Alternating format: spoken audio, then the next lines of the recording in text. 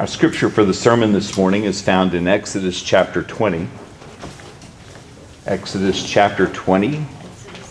And we'll read the first three verses. Exodus chapter 20 and verses 1 through 3. For those of you visiting, we have been just getting started with a series of sermons through the Ten Commandments. And I'm kind of slow, so it's taken 4 weeks to get to the first commandment. So here we go. Exodus chapter 20 and verses 1 through 3. And God spoke all these words, saying, I am the Lord your God who brought you out of the land of Egypt, out of the house of slavery. You shall have no other gods before me. The grass withers, the flower fades, but the word of our God shall stand forever. So when we started this series on the Ten Commandments, I warned that this could be kind of tough because the law of God shows us our sin. And so we have to be prepared to be shown our sin. Not so that we can be left in our sins, but so that we can confess and find forgiveness. But even though at the end there's joy in that, there's confession and forgiveness, nonetheless the process can be challenging because we don't like to be shown our sins. We prefer, many times, I know I would prefer not to be. I like for folks to tell me what a good guy I am. And the law of God tells me that, well, I'm a sinner. I'm a sinner in need of a Savior. But having said that, when we first come to the first commandment, we might be tempted to say, well, good, I can take this week off because it's about not being an idolater, and I know that I've gotten that one under control. I'm not an idolater. After all, we've all gathered in a Christian church, and in a Christian church at that has confessional commitments that are based on the authority of the Bible. And so in terms of the Old Testament, we're Christians. We're not Baal worshipers. We don't come worshiping any of those pagan deities that the Israelites had experienced in Egypt or that they would experience in Canaan. Not our problem.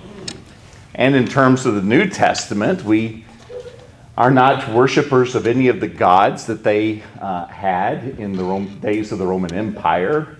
None of the mystery religions that were kind of the fad of the day. Those, again, are not our problem. We're not those kind of people. We're Christians. We have gathered in a Christian church. And if we were to think about it in modern terms, again, we're Christians. We're not Muslims or Hindus or Buddhists or any of those other religions. We're Christians. So we're not pagans. We're not idolaters. And so when the Bible says you shall have no other gods before me, got that one. That's under control. Now some of us, most of us probably, have been taught over the years that the commandment's somewhat broader than that. And so even things that are not self-consciously religious commitments, but with regard to any area of life, if there are things in our lives, even things that on their own are good things, but if we give them first place ahead of God, then they become our God. And so that's a form of idolatry. And so there are even good things like our families, the work that we do, our hobbies and interests. All these things on their own are good things. They are, in fact, gifts of God. Our families are God's gifts. The work that we do to make a living, that's God's gift to us. Our hobbies, the things that we enjoy in life, again, are things that God has given to us for our enjoyment. And yet even those good things, if they take over first place in our lives, if we are absorbed in them in a way that they become our priority, our chief interest in living, then those become idols. They actually take the place of God in our minds and hearts. And so we've been taught that this commandment, in that sense, can be broader than we typically think about. And yet I want to suggest that the commandment's even more broad than that. In fact, I will suggest to you that anytime we violate commandments 2 through 10, so whether it's making an idol, as in the second commandment, or stealing, or adultery, or murder, or in all the applications and implications of those commandments, whenever coveting, whenever we break any of the other 9 commandments, every one of those 9 also amounts to a breaking of the first commandment. Because when we sin in any sense, essentially we are saying that we know that we have a choice between God's way or the highway, God's way or my way, and to sin is to choose my way rather than God's way.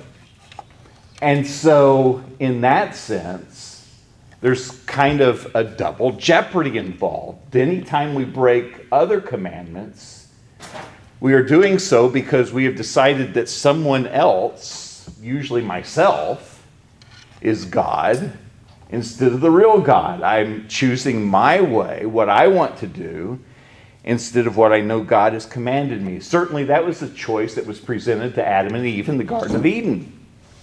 The serpent said, did God really say? And then when when Eve responded, and then later Adam partook of the forbidden fruit, after the serpent had said, did God really say? He then said, God was wrong. I have something better for you.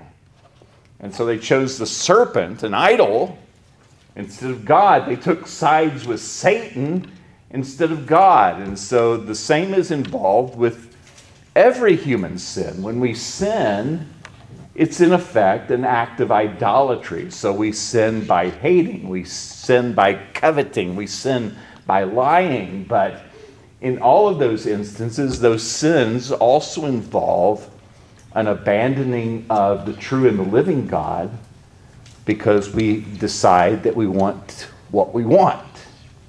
And so all sin, the violation of any of the commandments, is basically a violation of the first commandment as well.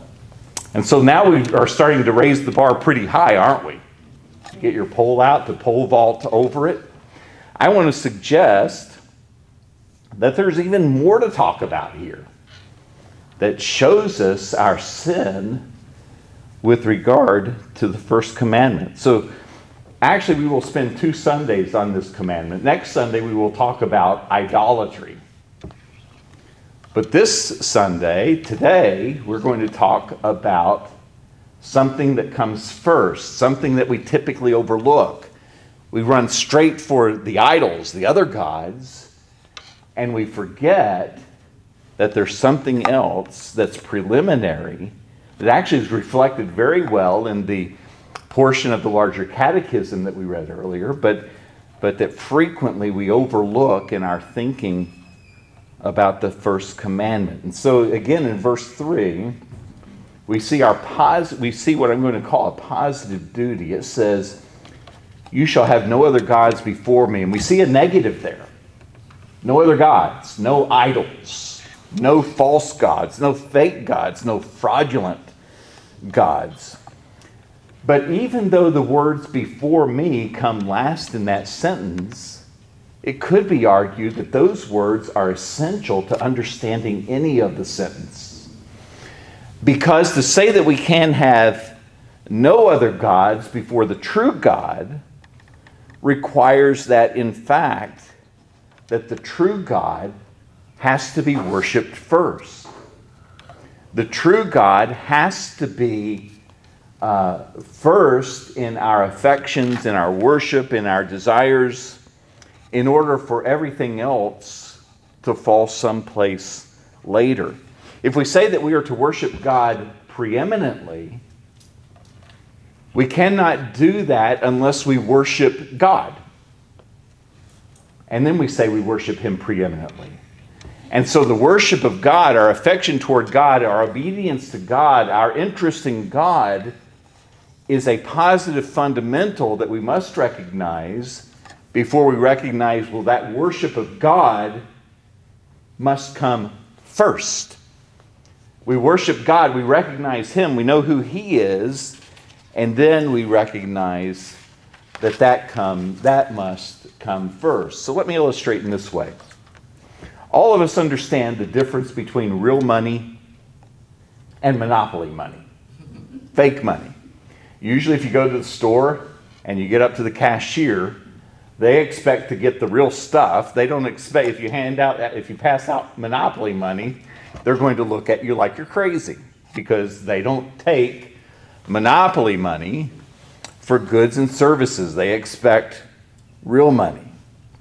So in the same way, the command that we worship God, that we not worship other gods, requires that we understand that the other gods are frauds. They are like monopoly money. They are fake in the same way. And so in order to really get this, we not only have to understand who the fake gods are, but more importantly even, it's important that we recognize that God, the true and the living God, the God of Scripture, is distinct from the fake ones. And so we can't just avoid the fakes and say, well, I'm not going to bring any more monopoly money to the store. But we also must worship the one who is real. We must understand, in terms of my illustration, what real cash is. And we must make sure that we are worshiping the real God, and then we make sure that He is coming first. And so we've seen a positive duty, but second, I would have you to notice that this is a preeminent duty. And in order to understand it, we have to put verse 3 in light of verses 1 and 2. Because when God says, you shall have no other gods before me,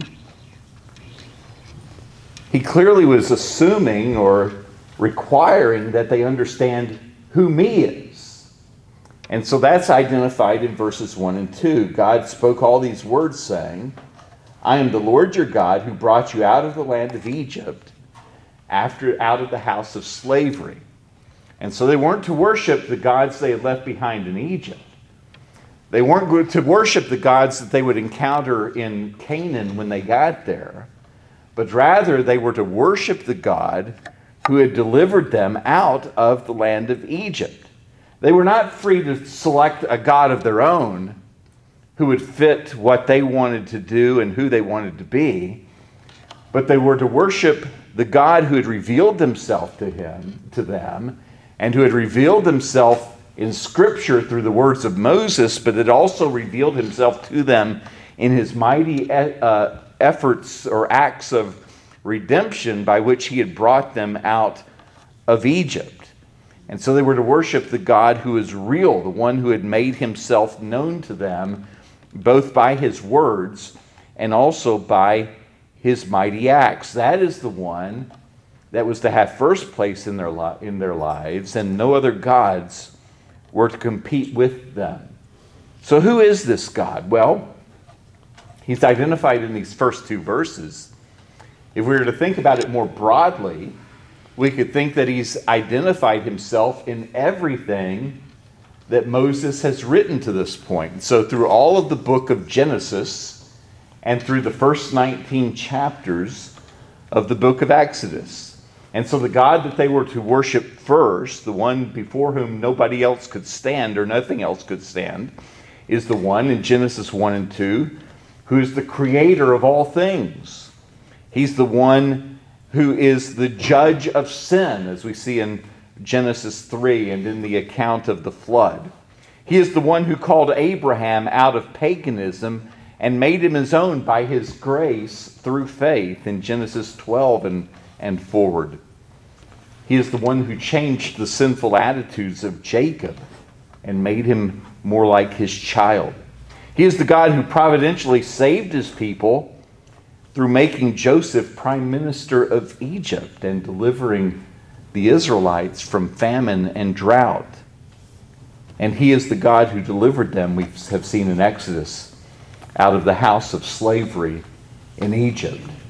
And so that God, the mighty creator and the mighty redeemer, the mighty creator, the mighty judge, the mighty creator, and the mighty savior, that is the one that was the true God, and no other gods were to be placed before him.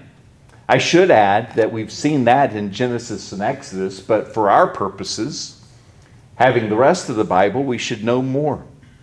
He is the one who is the triune God, who in the person of the Son took on humanity and was made like us except for sin.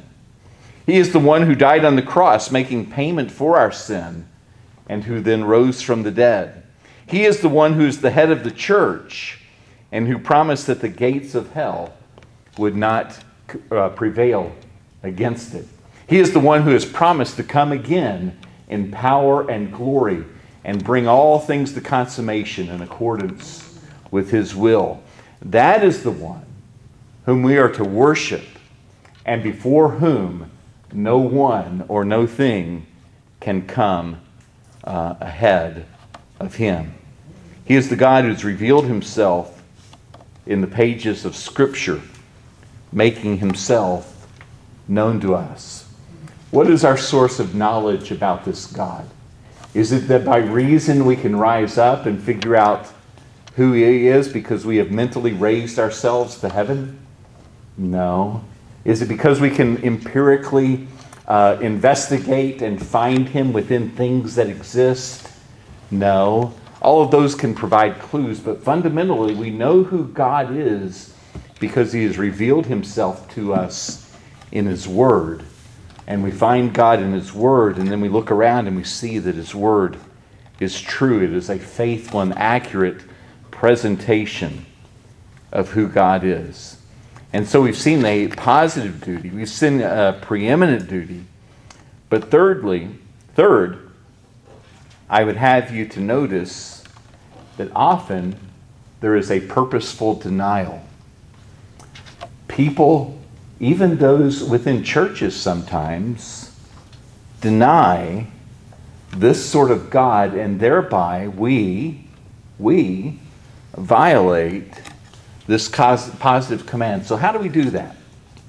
What are the sins that even God's people can commit against this command? It's very easy to point outside the church and say, well, there's those atheists or people from other religions or people that don't bother with the Bible or church. It's easy to say those people out there violate this commandment, but how do we violate this commandment? What are the sins that we commit that we sometimes have to repent of?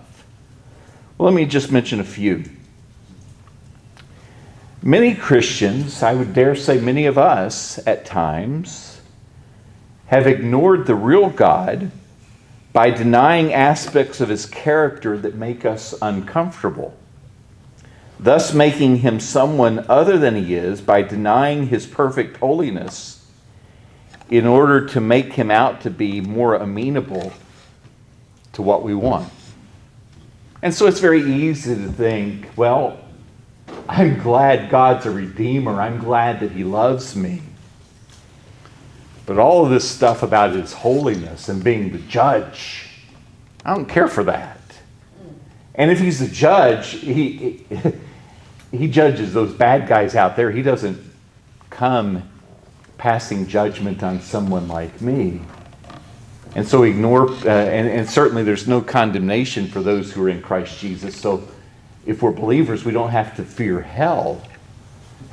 And yet the Bible does say that whom the Lord loves, he chastens. And so there is a kind of judgment that comes when we ignore his commandments. It's not a final judgment, but the judgment of a fire that prunes out dross and that leaves what is better. But there is a tendency to think, well, God understands this. God's not going to be too hard on me for that. God will ignore this other thing. After all, I'm better than Susan is. Or I'm better than Justin is. I got to give some fairness. Usually I pick on the Colliers, so I'm trying to find somebody else. But it's, it's easy to say, well, as long, God's not too hard on that sort of thing. And so we make him out to be different than what he really is. We don't recognize him as pure in his holiness, as perfect in his righteousness. We make him out to be less. Or perhaps there are other characteristics of him that make us uncomfortable. Because God is omnipresent, he's everywhere. That means I never go any place and escape the presence of God. Everywhere I go. The psalmist said, if I descend to the hell, you're there. Everywhere I go, God's there. That can be a source of great comfort. Every place I go, even if I'm surrounded by enemies, God is there with me. He was with Shadrach, Meshach, and Abednego in the midst of the fire. And so everywhere I go, God is with me. That can be a source of great comfort. And yet for some, it's a source of discomfort. There's no place I go and escape escape the presence of God. And so that's a source of discomfort. That's the reason that the French philosopher Jean-Paul Sartre refused to believe in God. He said the idea that I'm an object that he sees all the time, I don't like that. And so he rejected God because it was not comfortable to him. It was uncomfortable to him. And so many of us don't reject God entirely like Sartre did. He was an atheist, but some of us reduce God to less than he really is because it makes us uncomfortable, and that's a way of denying the first commandment. We'll make God out to be a different sort of God. Another way that we can deny God and violate the first commandment is to reduce him to a tool for whatever it is we want to get out of him. And so we don't exist for the glory of God, but God exists for us. And so whatever doesn't suit our purposes, we deny. And so there's a way that some Christians have of making God to be the nail that fits our hammer. And so we make him to be only what we think we need. And so if we want a counselor, then we talk about God as a therapist. If we want advice, we talk about God as a life coach. If we want a friend, he becomes our buddy. If we want him to fix the politics of the nations, he becomes a political philosopher. If we have particular hobby horses, we want him to address those and fix them, and we're happy when the preacher talks about them, but why is he talking about this other stuff? And so we can see God in all these other ways, but when we do that, do we see him ultimately as the great God of glory and the great Savior of sinners? Do we see him manifesting all the qualities and characteristics that are described of him in Scripture? God is greater than our attempts to reduce him to something else. And we violate the first commandment when we try to reduce him to something else.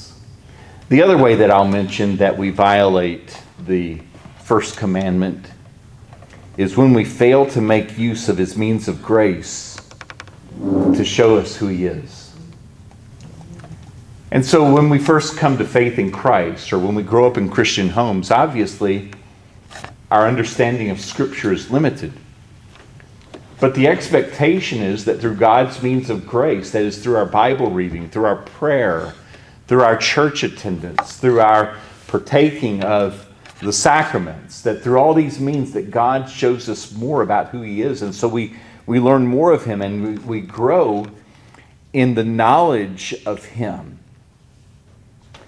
And yet often we can be guilty of not taking advantage of those means of grace. And again, I could talk about people that aren't here and say, well, think about all those people that skip out on church and don't come, but they're not here today, so I won't talk about them.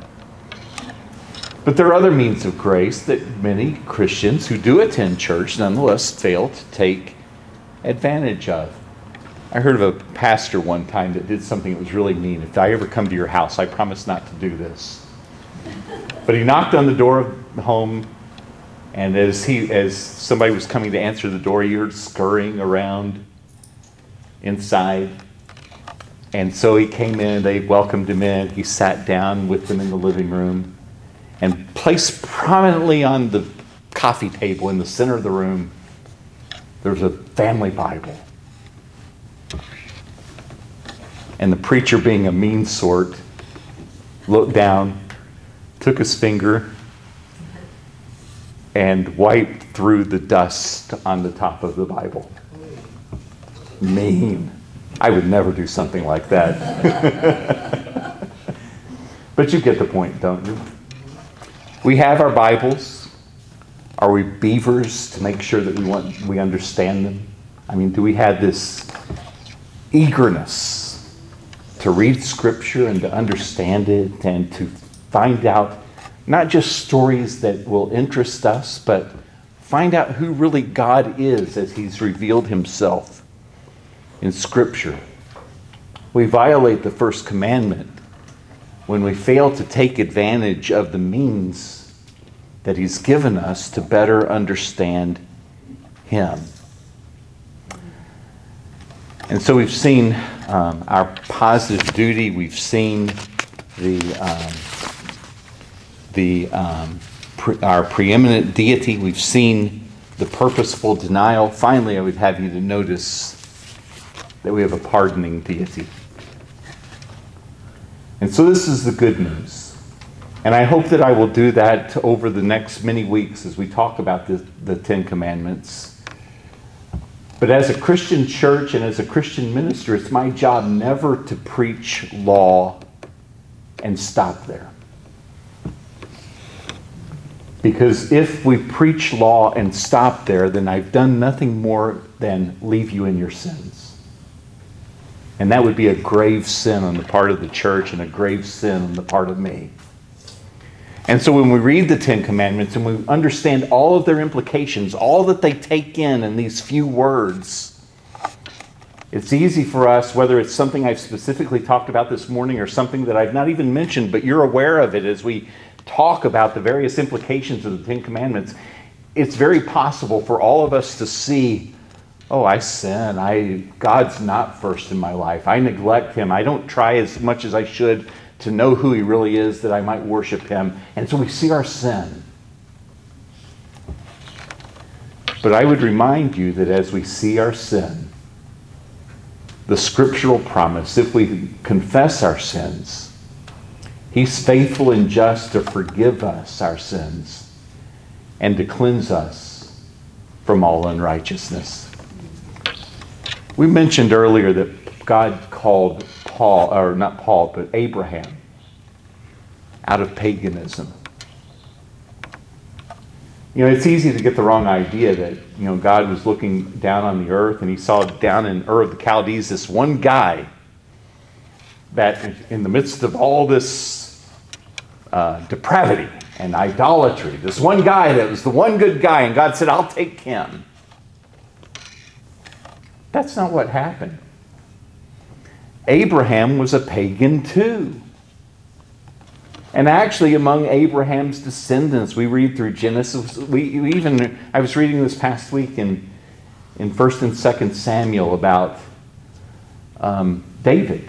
And when David was trying to hide from King Saul, and he was married to Saul's daughter Michal, and they were trying to figure out how to hide David, and they came up with the plan that they would get one of the idols and dress it up in a wig and put it under the bed blanket and make it look like David was lying there in bed. You know why they were able to do that? Because they had an idol in their home. So God called Abram out of idolatry to Himself. God called David and refers to him as a man after His own heart. And He says David, and we know that David was an ancestor of the Messiah, of Jesus. And we find all through the Old Testament as well as the New, God calling sinners to Himself and not making them perfect people. Now that they're in heaven, they're perfect, right? But they weren't perfect. They were sinners in need of a graceful and gracious God. And none of that is a reason to just remain in our sins. I mean, part of the purpose of all of this is to call us out of our sin and call us to greater faithfulness as we grow in the grace of God over the course of our lives. And so this isn't an excuse for our sins, but when we recognize our sin, we realize that all through the Bible, that God forgives the sins even of idolaters, even of those that violate the first commandment. And of that we ought to be glad, because we're all sinners. And so as I've gone through this, it's occurred to me that I used to hear this in churches I preached at decades ago. I don't recall ever hearing it here. So if you've said this, you did it out of my presence, and good for you. But sometimes in the past I've preached sermons, and as people were going by me as they left, they said, "Harry, I'm so glad you preached this sermon. I just wish Joe had been here to hear it." And if you said that, shame on you.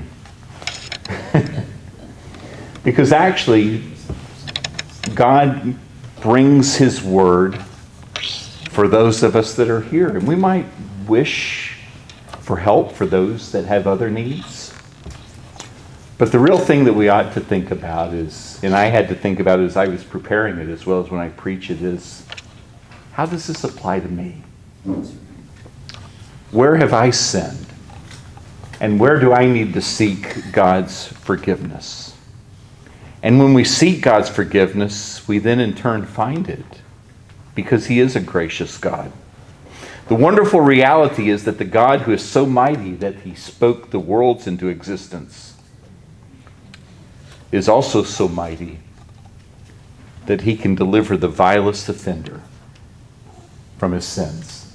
The vilest offender who truly believes that moment from Jesus, a pardon receives. And what was true in that hymn is true for us as we confess.